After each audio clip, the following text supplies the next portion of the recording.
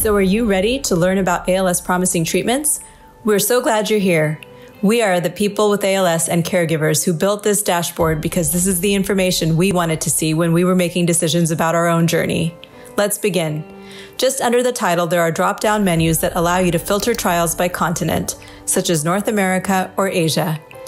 If you hover your cursor over the chart showing active and upcoming trials by country, you can see how many clinical trials are taking place or are planned in specific countries. The chart to the right provides the number of trials by enrollment status. And further to the right, you see a chart outlining those clinical trials by what phase they are in. Don't know what a trial phase is? No problem. In just a minute, we will fill you in on some helpful terms.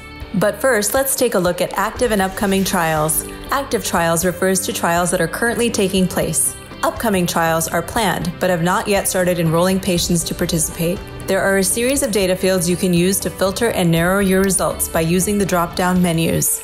Now you know how to approach this data, let's cover some important terms you will need to know to understand what you are seeing. And don't worry, if you miss any of these or still have questions, we have a list of terms on the website and we are here to help. Email us at community@imals.org. Recruitment status tells you whether the trial is enrolling patients to participate or whether it is full. Target enrollment, total number of patients who will take part in the study. Trial phase.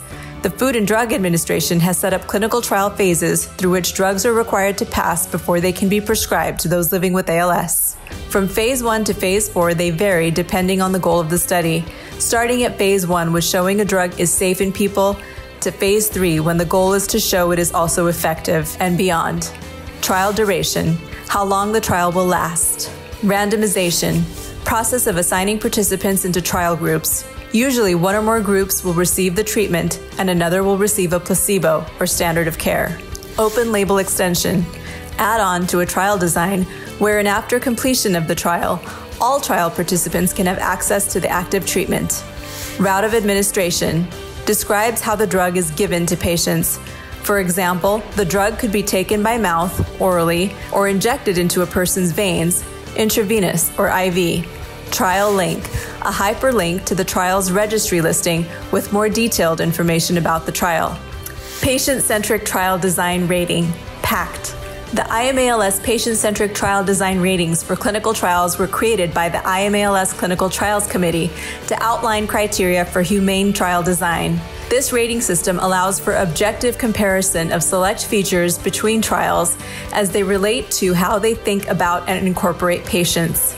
The PACT ratings do not measure any aspect of the treatments being tested, including the science or effectiveness of a treatment. Click on this link to learn more about the 9 patient standard rating criteria. Thank you for taking the time to learn about ALS Signal. Having this information about ongoing and upcoming research gives us hope. We truly wish the same for you.